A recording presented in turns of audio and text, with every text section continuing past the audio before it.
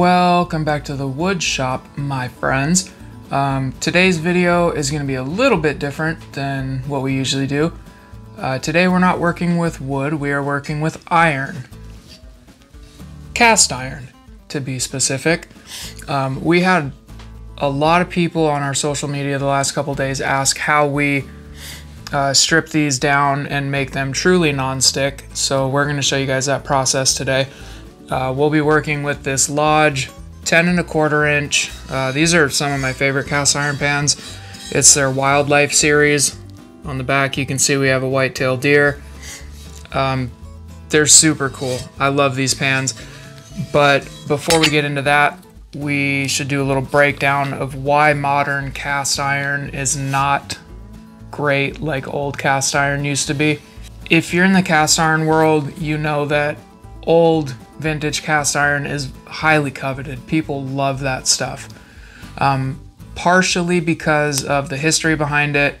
It's cool knowing that you're cooking on a pan that's 100, 200 years old. But mainly because it works so much better.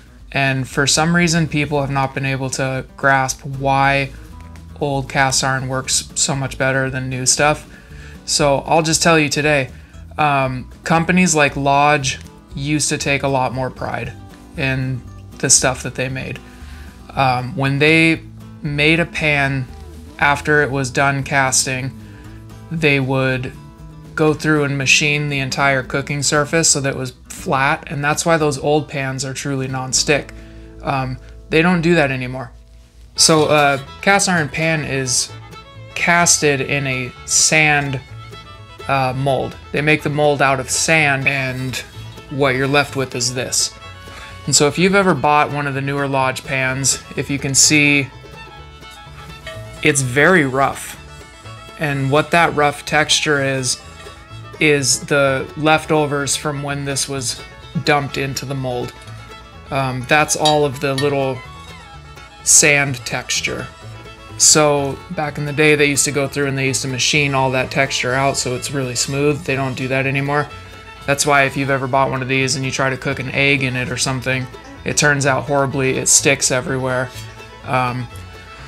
It's not fun, but the good thing is you don't have to go out and buy a $200, vintage Griswold pan or anything in order to get cast iron to work really well.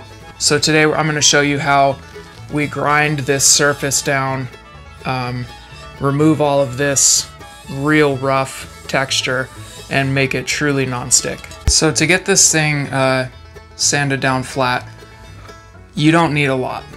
I would guess that most people have this stuff in their garage anyways. This is all that you need. You need a random orbital sander. So you're going to use that.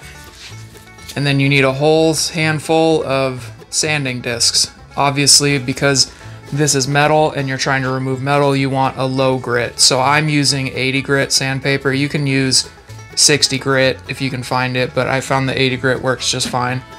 So what we're gonna do is we're gonna take that sander and literally just sand. And sand and sand and sand until you get those high spots knocked down. So the reason that cast iron, modern cast iron, is not non-stick like it used to be is because of that casting process, as I said.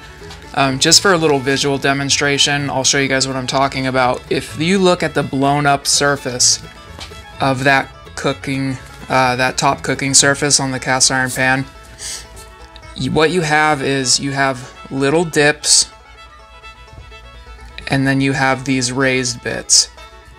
And this is all over the surface of the pan. If you were to magnify it, that's what the pan would look like. And that's what causes things to stick. Not these low surfaces, but these high surfaces. So what we're gonna do today is take those high surfaces and knock them down. You're still gonna have a lot of these little divots in there, but it's gonna be flat. Draw a flat line, it's gonna be flat. So when you put your seasoning on there, when you season your pan, these are actually going to fill in a little bit with some of that oil, and then you're left with a flat surface on top. That's one of the reasons why people will buy, if they're new to cast iron, they'll buy like a new Lodge pan and they'll season it and say it's still not working right. Well, it doesn't matter how much you season it, because even if you fill in these dips right here, you're still left with all of these high spots. So it doesn't matter how much you season it. And that's why a lot of people say, you know, you have to season your pan for 10, 20 years and then it'll be non-stick, because you're literally having to add seasoning year after year until you fill in the spaces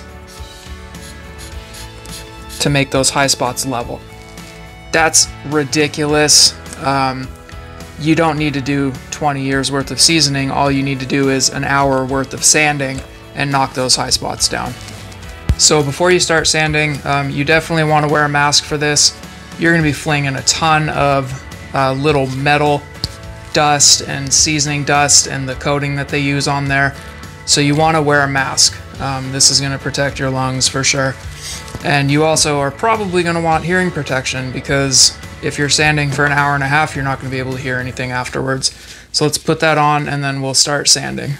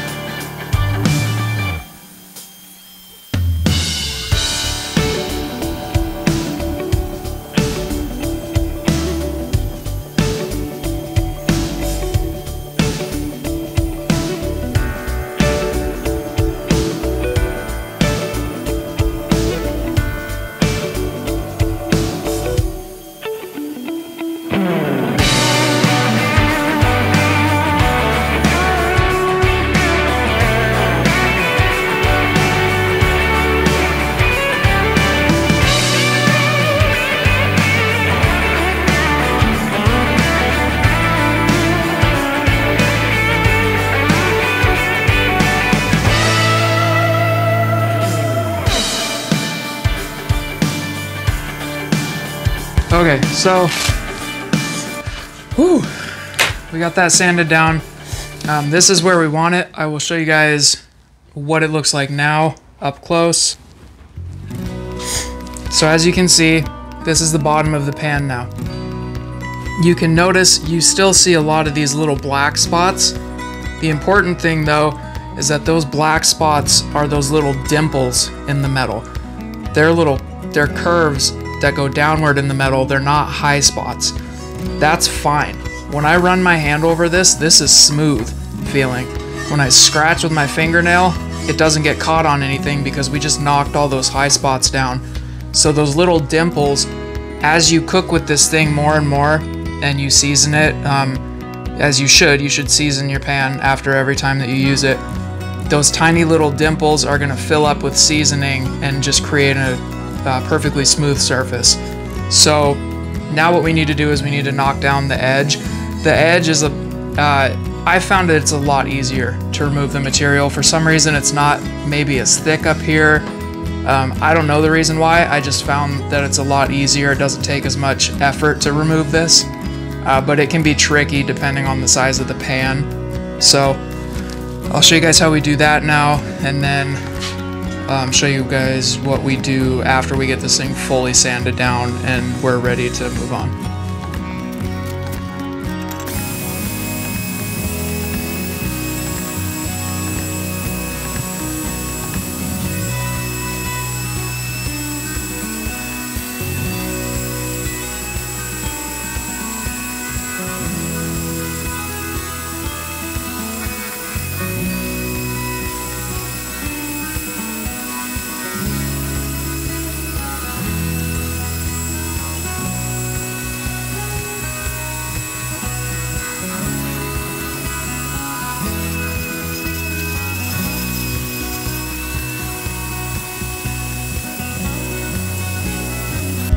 All right. So I'll show you guys what it looks like now. We just got the side walls all sanded down, and as you might have seen towards the end there, I did sand down the rim, the top lip of it as well. I like doing that just because if you get a little bit of food that splashes up on there, it's easier to clean off. So here's the pan. This is exactly how you want it to look. You can see there's still some of that black up here. That's fine, because that'll fill in as well. There's some black here. That's fine. It'll fill in. If you guys notice, because I used the sander right here, and then I flipped it up and used it right here too, the outside rim is very smooth. That's fine right here on this pan. It'll still work fine. That's not something that you want to shoot for though, because if you remove all these little dimples in the pan, the iron, like the pan itself, is going to have a harder time absorbing that seasoning, all those fats and oils that you put on there. If you were to sand the whole thing down to like a mirror polish, you probably wouldn't be able to get a good seasoning, because there needs to be some texture in the pan. The important thing is just to knock down those high spots. So all these little low spots in here, perfectly fine. And as you can see, my hands are super dirty. So what we want to do now is we need to take this thing inside and give it a really good wash. If you use cast iron, you know you don't use soap on cast iron. We're gonna use soap this time, because there's so much like little metal dust in there. We want to remove that all before we re-season this thing. So the first thing that we want to do before we even start washing our pan is we want to preheat our oven. You want to have the oven temperature set, so when you're done with that, you can throw the pan directly into the oven and dry it off. So a lot of people are real militant about how they do it. Life is too short. Don't worry that much. I'm going to preheat this to 400 degrees, and then we're going to wash our pan very thoroughly to make sure that all of that metal dust is off.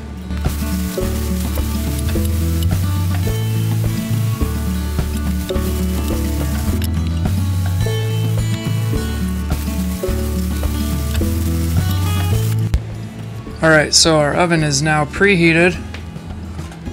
So we want to open this up, and if you'll see in there, I have a baking sheet underneath. You're going to want to use that when we season the pan, but for right now, you can see the pan is still wet.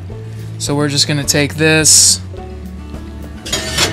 put this inside, and we're going to let that not only dry off completely, you want all of that water off so it doesn't rust, but we're also going to let that pan heat up, because we're going to start the seasoning process now, and that pan needs to be very hot before we put our first coat of oil on there.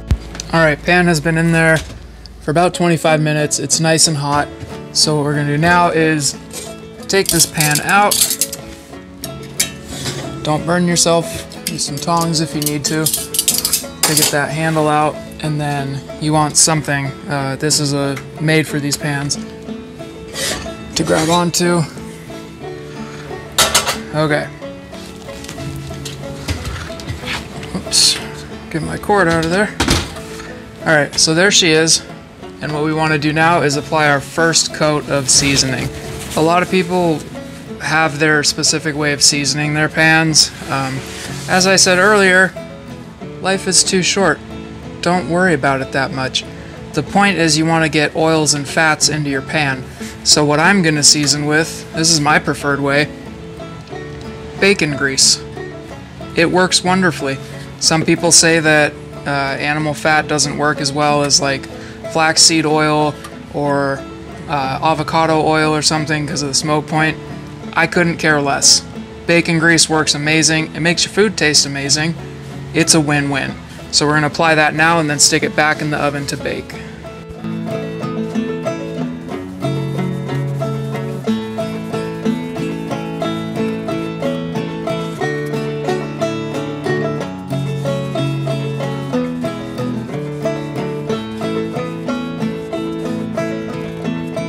So one of the keys to seasoning is, you saw me just apply the bacon grease onto the pan. That's step one. Where a lot of people go wrong is they don't go back afterwards and wipe off the excess. That's what you want to do. Otherwise, you'll get big pools of grease that harden up. Same if you use oil, you'll get huge pools, and then it just won't turn out as well. So we're gonna wipe off the excess now, and then we'll throw it in the oven.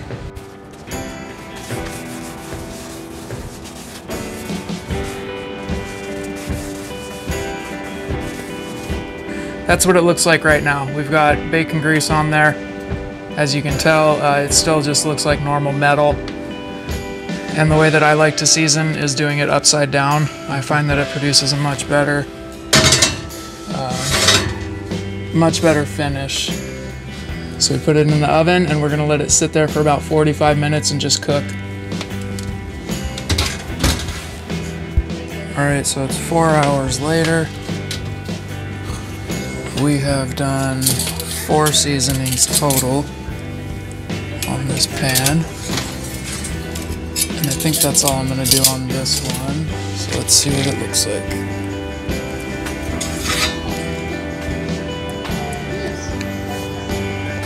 There we go. That looks awesome. So we're gonna let this cool down for a couple minutes. It's way too hot to cook in right now. And then we'll do an egg test. We'll cook some scrambled eggs in it so you guys can see just how non-stick this is.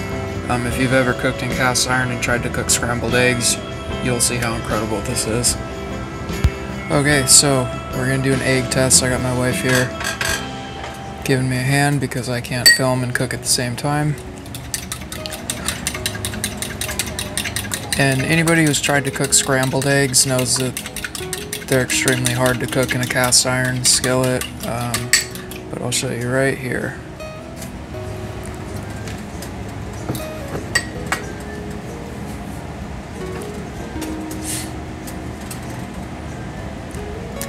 Try to do that in your newly bought Lodge.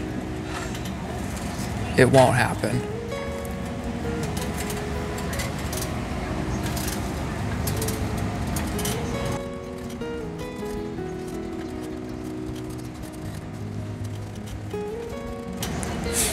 And keep in mind that this is the first time that this pan has been cooked on since we did all of this. So as you cook on it and you season it after you use it and clean it every time, it's just going to get better and better.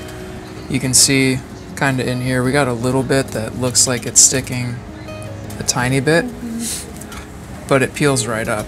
So every time you cook with this, it's just going to be more and more non-stick. But this is not bad for the first time. Like I said, if you get a brand new Lodge pan and then try to do this, I don't even know how to explain it. You won't even have an egg in there. You'll have a layer of crusty stuff stuck to it, and then you'll spend 20 minutes trying to scrape it out of the pan. So there you have it, my friends. That's how you make it non-stick.